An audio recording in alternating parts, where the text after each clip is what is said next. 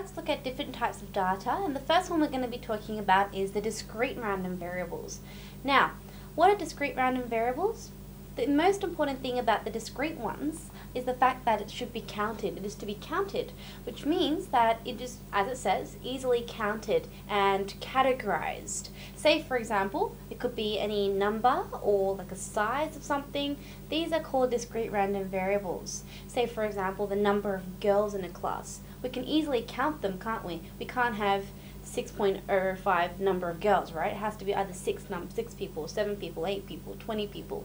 So the number of something is part of a discrete random variable. Now, what about size? Say, for example, size of clothes or size of shoes. These are easily categorizable, aren't they? Say, for example, shoe size, it could be measured as size 6, size 7, size 8. They're categorizable into distinct numbers. So those are discrete random variables. And the next one I'm going to talk about is the continuous random variables. There's two that you have to remember. First one's discrete, and we've just discussed that. And the next one is the continuous ones. Now, the continuous random variables are quantities that can be measured. Now, the quantities, these are talking about mass, height, time. These are all parts of continuous random variables. Now, say, for example, mass is like something that we can measure in kilograms, grams, or in liters, capacities. The height of a person, and time is like the duration of something that takes for some event to happen. Now, these are all continuous, and the reason for that is because these numbers are occurring wherever on the number line. So, say, for example, time, I could make that 6 hours. So there could be 6 hours, 7 hours, 8 hours, but it could be 6.5 hours, 6 3/4 of an hour, or 6.001 hour. Like, there could be so many different numbers that we can fit in on the number line. Even between two whole numbers, there can be infinite number of decimal numbers. So those are the ones that we call continuous. Now, as I've just said, because the continuous ones have so many numbers in between different whole numbers, those are continuous. So if you can see that there are numbers existing between whole numbers, there's a continuous.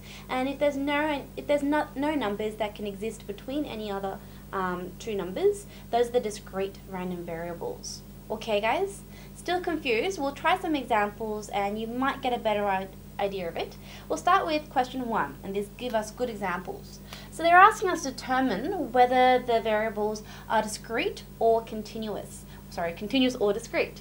So I'm going to start with the first one, which says shoe sizes. Now, I did mention this as an example earlier.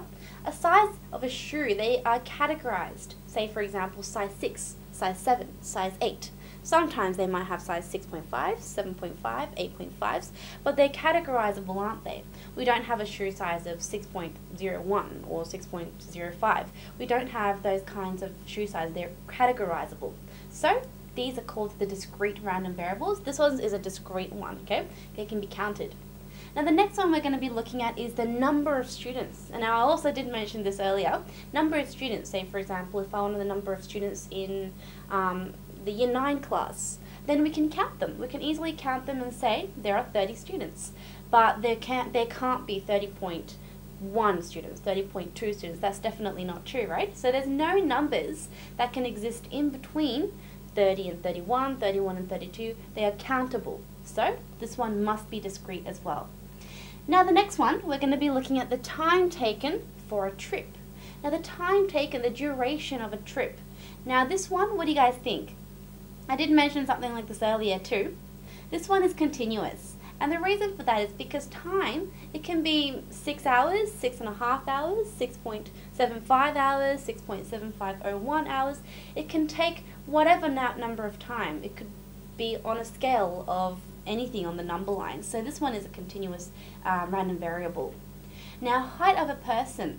Again, height of a person, they're not categorizable. Not any one person has to fit in 169, 170. They could be 169.1, 169.0001. There could be so many different possibilities between, say, for example, 169 and 170. So this height is a continuous random variable.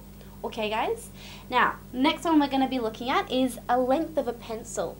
Now again, guys, depending on what pencil we're going to be measuring, this one is going to be say for example a pencil, it could be 5 centimeters.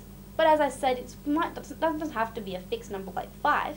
It could be 5.2, 5.25, 5.205. It could be so many possibilities, even just between the numbers 2 and 3. So therefore this one's also continuous. Length, it's always continuous. So not just a pencil, a length of anything, we always say it's continuous.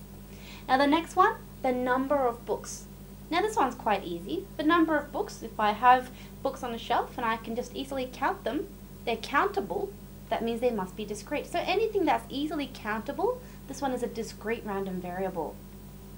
Now I'll do another one. The last one we're going to be looking at is the weight of a baby. Now, depending on how heavy the baby is, they could be 3 kilograms, 3.5 kilograms, 4 kilograms, or even 3.51 kilograms, 3.5001 kilograms. There's so many possible numbers that we can have even between the two numbers 3 and 4. So therefore, this one must be continuous. Weight, height, length, these are all continuous data. So now hopefully you know the difference between discrete and continuous.